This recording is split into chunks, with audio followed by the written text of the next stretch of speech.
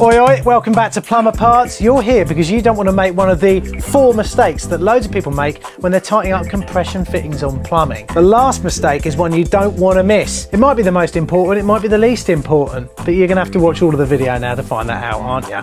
We've got that viewer retention up again, Max. Woohoo! Right, anyway, let's get on with mistake number 1, or as they say in Spain, uno. Is it in Spain? They say that in Spain, don't they?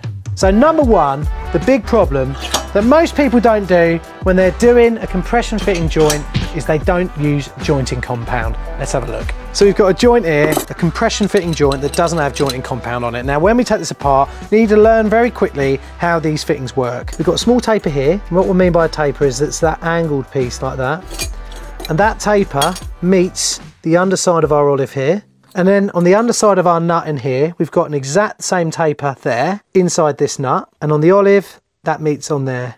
So when we tighten these two up, the taper on here and the taper on here acts on those two ends of the olive to create a watertight seal. That's great. I mean, they do generally work quite well like that, but it would be a mistake to not allow this to have the best chance to tighten up and seal nicely by not using jointing compound. Usually what happens when you don't have enough jointing compound or any jointing compound whatsoever, they'll tend to squeak, and if they squeak, they're a lot more likely to leak. Here's one without jointing compound. Look, listen. Goes up like a mouse in a mouse trap, slowly being crushed to death. The other thing as well is that nowadays we tend to have cheaper fittings that are made abroad in the UK, so you need to give them every opportunity possible to get a watertight seal, otherwise the sealing's coming down along with your marriage, if you're married. And if you aren't married, then well, good, lucky you. I love you, Emily. I do. If you are also an apprentice, it's the last thing you want to go up to your boss and say, sorry boss, but I've got a leak. And when he says, did you put jointing compound on it? And then you lie and say, yeah. And then he takes it apart and finds out you didn't. Then rightly, he should beat the hell out of you like it was the 1800s. Not like, oh, I've got feelings. No, sorry. This is a work site, proper stuff. I love to use a little bit of lube. So we've got some lube here. This is Jet Lube V2 Plus, multi-purpose jointing compound. Also make sure that it's okay for potable water. And if you're doing this on gas, which if you're a newbie, you shouldn't be, but make sure as well that it works on gas, all right? And you'll see there's a multiple few benefits to using this stuff. You paint it on like that. And like when I push this into the fitting, you'll see straight away why it's such a good idea. Look at it.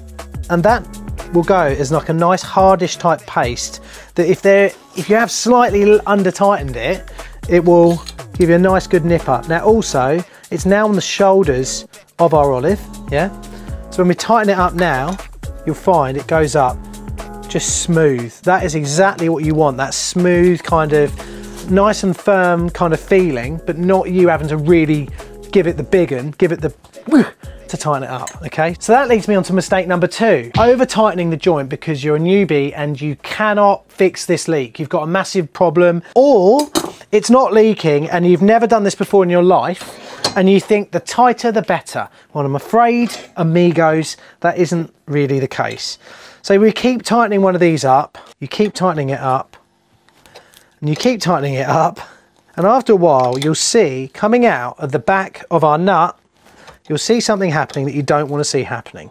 Firstly, often what happens is it pulls the pipe out of level of the joint. You'll see that the olive is starting to appear at the back of the nut. It is more likely to leak if you do this.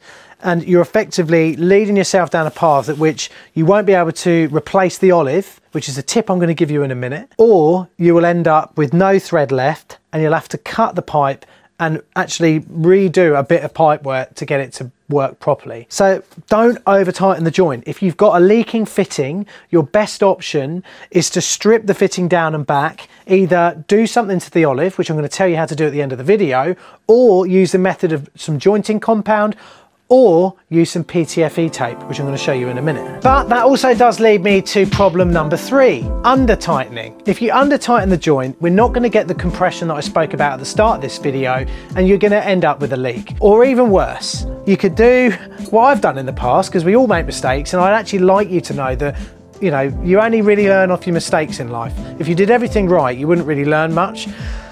There was a time when I was doing a whole house install. I'd been a plumber for 15 years by this point, and one of the fittings I put in, and I think my phone rang or whatever, and I didn't nip it up.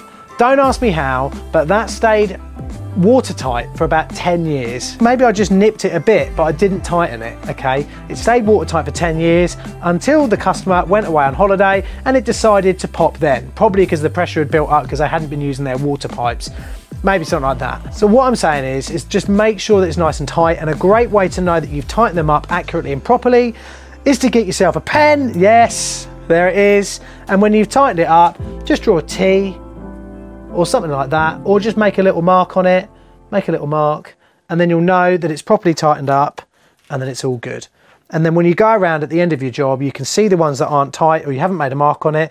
That's a prompt there for you to go in there with your tools that you can buy in our Amazon store, by the way, and make sure that it's nice and tight. So, number 4, and it's not the last one, we've got an extra one for you at the end of this, an extra tip. You've come to a leaking fitting and you've watched a plumber parts video, yeah? You poor person, where I said what you want to do is get PTFE tape and wrap it around the olive to make a watertight seal if you don't have any of this jointing compound.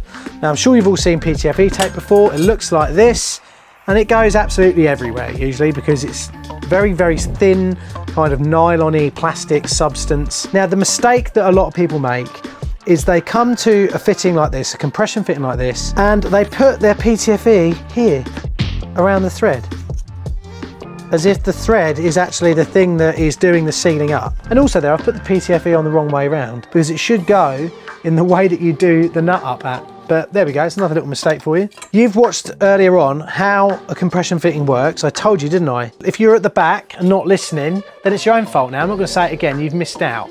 And you're not going to pass your GCSE pipe. GCSE pipe. Can you imagine that was actually a thing? So look, we're going to put that on there. Oh look, there's no sealing happening, is there? Because of our PTFE. It's not even near it, is it? It's not even near the taper or the olive. It's not there. So mistake number 4 is people put PTFE on the thread and not the compression fitting olive. If you really want to fix this, you whip that out and hopefully you'll be able to move it so you can get it over here. And then you get your PTFE, roll it off the back like that, pop it on the pipe like that, and then we roll around like that. Just a few rolls, not much, you don't need loads. Give that a little run around with your finger, just make sure it's nice and in. And then you can pop it, get rid of all this because it does absolutely nothing. It's doing nothing, Captain. And you pop that in there. Now look at that now. That would make a watertight seal once you tighten this up and once you've got all this off out of the way and nip that up. I wouldn't say it's a permanent fix, although I have seen these last for 20+ years, but it would get you out of a bind if you couldn't get your plumber out in time, or you were just worried about a leak in your caravan or something like that. All right, because the sort of people who want to learn how to do this probably live in caravans.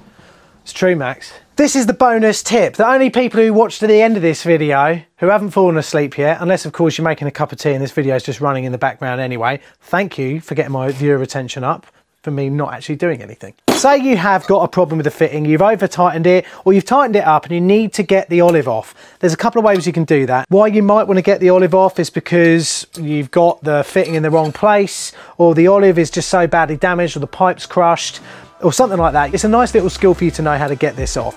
So you pull the pipe out of the way and hopefully you can maybe move it to here because it's clipped to the wall, or you can move it back a bit, or you're lucky like us and you can just do that. It's a lot easier, isn't it? This thing here is called a olive cutter. You can get this on our Amazon store. What you do, you pop it into the pipe like that, and you get the blade up against the olive, and you do it up like this. And what this will do, it will pin the olive and cut it, but it won't really damage the pipe that much. So through there like that, and then you just wind it off again. Look, the olive's moving already. And then you can wangle that off. For God's sake, right, don't do what I did with my mate Dave, right? This is a genuine story. His mum and dad were divorced, and he had his dad's wedding ring that looked exactly like an olive, right? And I was in a band at the time. He left it on the side when we were doing a band practice, and I'm a plumber. I was like, what's that olive doing there? And I threw it in the garden. and it took us ages to find it, but we did find it in the end. So yeah, another tip, obviously don't, you know, mistake these for jewellery. Unless you're a cheapskate and you want to like propose to your missus, and an olive's perfect. I mean, what's this worth? About 3p? Brasso it up, you're all good, aren't you? Another way that we get olives off as well, as a little finishing tip, if you don't have one of these tools, firstly you can go to our Amazon store where they're listed and you can buy one. I get a bit of commission, it doesn't cost you any more money, but it means that I can buy blow up dolls and not have to worry about the money. The other thing you can do is, rather than using that, you can very, very lightly use a junior hacksaw or a hacksaw to cut a slit in the side of the olive, and then you pop a slotted screwdriver in it and just twist it and it will come off nice and easy. All right, so there you go, you've got 4 tips there, and you actually got an extra tip there for free. So I should invoice you for that, but there we go. If you want to learn more about the mistakes that you shouldn't make in plumbing, then you're going to want to watch this video here. It's very important, it's very beautiful, it's very sexy, and I think your mum's in it, so you better watch it.